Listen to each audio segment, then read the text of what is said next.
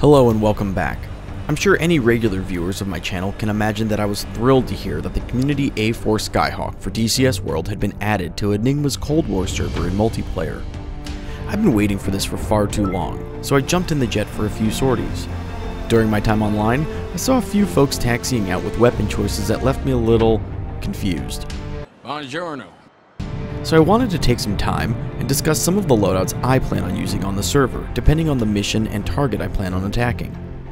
The goal is to hopefully shift the mindset of DCS attackers from, let me try and get 69 tank kills in one sortie, but I get shot down before I drop half my ordnance, to, let's get a few meaningful kills in RTB.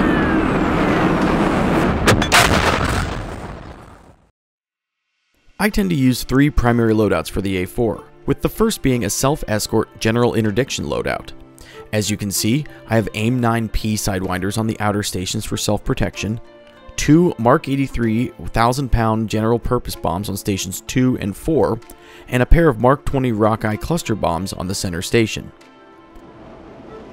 Unfortunately, due to server stability issues, we aren't given the option to carry twin Mark 82s on each wing, which is my optimal loadout, so I've substituted the Mark 83s, which have more than enough boom to destroy a main battle tank. This gives you the firepower to hit just about anything on the battlefield, without carrying too much weight. I prefer 2 bombs on the center station instead of 3 to help reduce the drag penalty.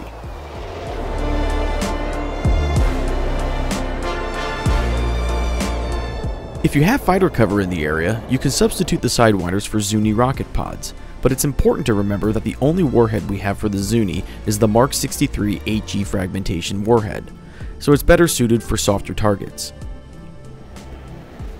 Next up is my suppression or destruction of enemy air defenses loadout. I have AGM-45 Shrike missiles on stations 2 and 4, with Mark 20 Rockeyes everywhere else.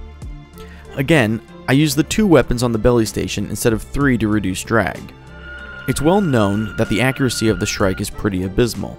However, I use them to help reduce the range between myself and the launcher. Many SAM systems in DCS will attempt to engage incoming anti-radiation missiles, so you can use this as a tactic to suppress the missile system until you're close enough to release the Rockeyes. And finally, I have my heavy strike loadout, which I'll use for attacking supply depots and other infrastructure. As usual, I have sidewinders on the outer stations for self-protection, and I'm also carrying 5 Mark 83 1,000-pound general purpose bombs. In testing, I found that it takes a direct hit from 3 Mark 83s to destroy the factory-type workshop, and a direct hit from a single Mark 83 to destroy a chemical tank. I'll finish the video with a few tips and tricks that I find give me that ever so slight edge in combat. First off, when you start up, and if you're carrying bombs on the center station, make sure you put your weapon jettison selector to number 3. As soon as I'm faced with a threat, and I need that extra performance, this is the easiest way of reducing weight quickly.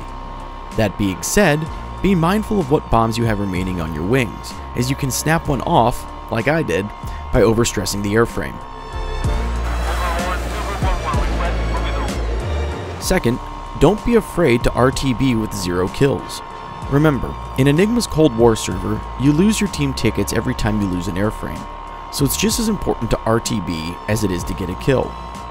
Further, every time you get shot down with ordnance still on your plane, you might have left extra performance on the table, only to lose the fight and end up a smoking hole in the ground.